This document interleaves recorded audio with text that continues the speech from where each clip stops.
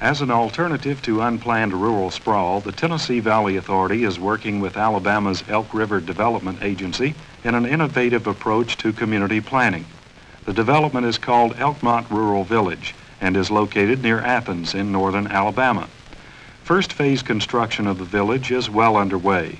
One of the requirements for all homes to be built here is that they must comply with TVA's energy-saving Super Saver Homes specifications. The Super Saver concept includes extra thick insulation, the use of an electric heat pump, and other different construction techniques. The Community Recreation Center, now going up at the entrance of the new town, is equipped with solar panels. The 2,400 square foot building will include a solar water heater in addition to using a solar system for heating the building. According to plans, up to 1,000 homes are to be built in the village on the 1,700 acres of land. Tennis courts, as well as picnic areas and nature trails, are being provided for use by the residents.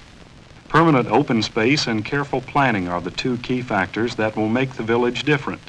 TVA says if these planning concepts prove practical, they can be used as guides for other housing developments in the TVA area and throughout the country. For TVA, this is Steve Cinnamon.